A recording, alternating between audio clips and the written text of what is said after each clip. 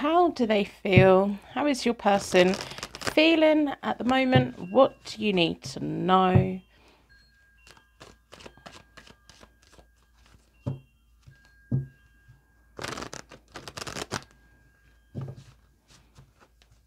Going to split the deck into four elements, 4 seasons, most importantly, 4 angels, offering us a circle of protection so we can give and receive all of these messages with an open heart and an open mind. How are they feeling? Down this side is you. Down this side is them. And down the middle is the connection energy. Welcome back to Hope to Have a Daily. My name is Angie. I'm a tarot card reader from England. What is going on in this connection of yours? So I'm going to do clarifying. In the recent past, you've had a page of Pentacles reversed, which is feeling ready for a step up, feeling ready to take this connection to the next level, whatever level it is. They had the Queen of Wands. They expect you to chase them. And the Seven of Swords reversed in the middle of you both in the recent past is this really timid energy of what we're doing, how we're doing it. This person really likes you chasing them, really likes that you're the one that does all of the work. And because they're just sitting back and letting you do all of it, the connection's not really moving. It's not moving forward. And it's not fair. And because they don't put any work in, it makes you feel, is there things that I don't know? What do I need to know? So on the page of Pentacles, we have the Eight of Wands. And it's you send their messages. You send their messages in the recent past, in the past of this connection. It's been you that's been doing all of the legwork.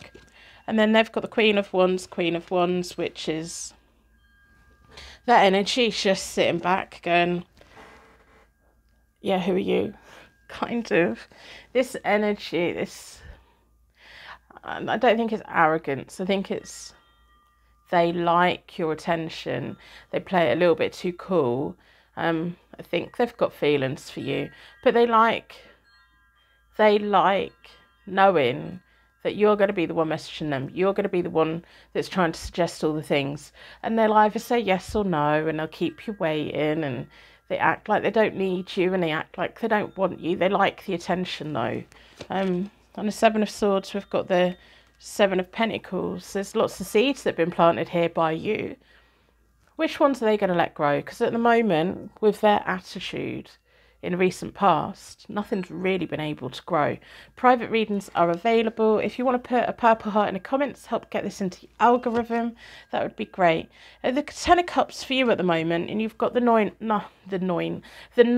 of Pentacles reversed.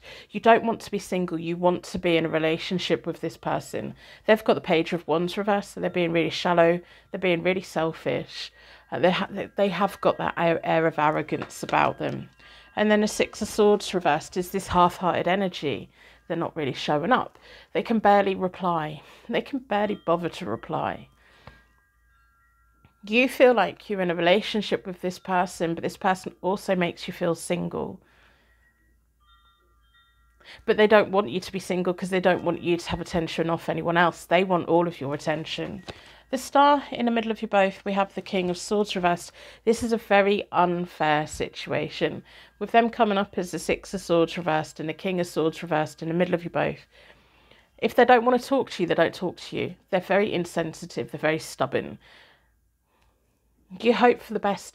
The Ten of Cups here for you, it feels like you know what kind of relationship you want and you're demanding that this person gives it to you, but they're giving you like 1%. They're not even giving you that. They're giving you like 0.5%. And you're like, well, I want a relationship, so that'll do. It won't do because you can't have a relationship like this. With the Star in the middle of you both and the King of Swords reversed, it feels like they can behave however they want and you apologise and you forgive and you forget.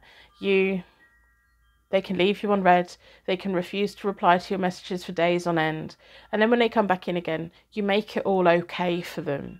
You don't speak up for yourself.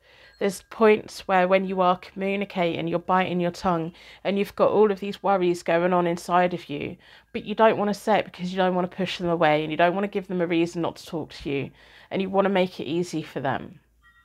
This is not a relationship. This is them not really doing anything and getting all of your attention. And sometimes they give you attention and sometimes they don't. So moving forward, we've got the Five of Wands for you and the Fool of the Fool, and they're both reversed. It's this volcano, you know, when you bite your tongue and you have all these things that you want to say to them but you daren't say them. It feels like there may have been moments before where you have said it to them, but then they kind of dismiss it. They just dismiss your feelings. The Fool reversed is you recognise and they're not committing to you. And then the Five of Wands reversed is almost like you blowing your load. Not blowing your load, that's really rude. Blowing your top, losing your temper. Not the other thing. Oh my goodness, it's Friday. Okay, you know what I mean.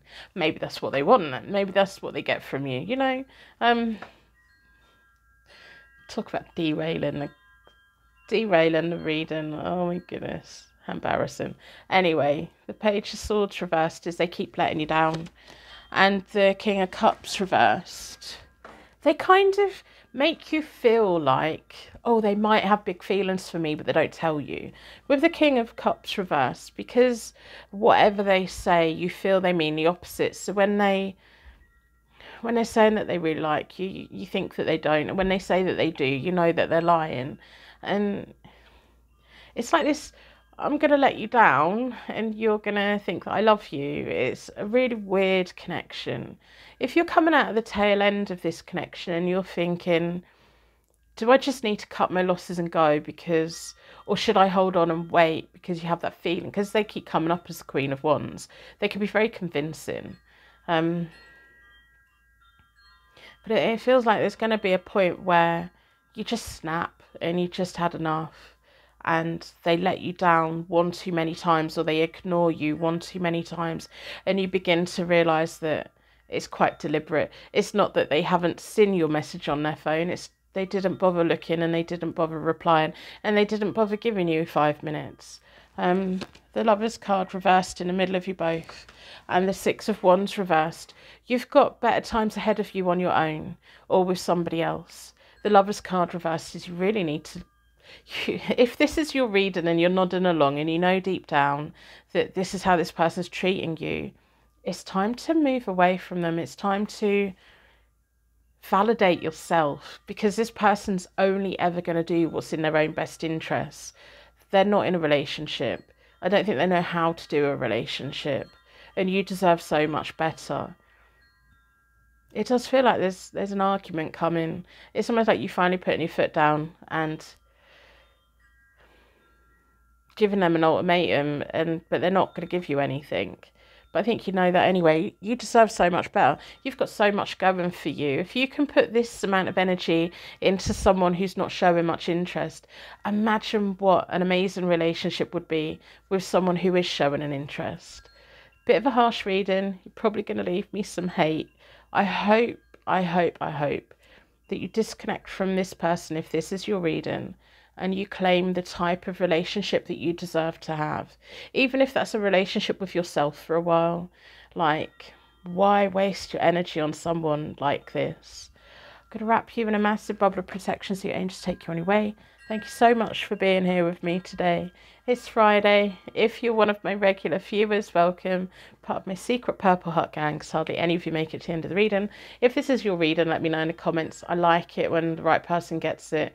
I sometimes get people going, this doesn't resonate with me, or, oh, you're completely wrong. If it fits, it fits. If it doesn't, it doesn't. It's not the end of the world. There's the reading for you somewhere, you know. Not every reading's going to be for everyone. Otherwise, what's the point? We're all unique and complex in our own little ways, aren't we?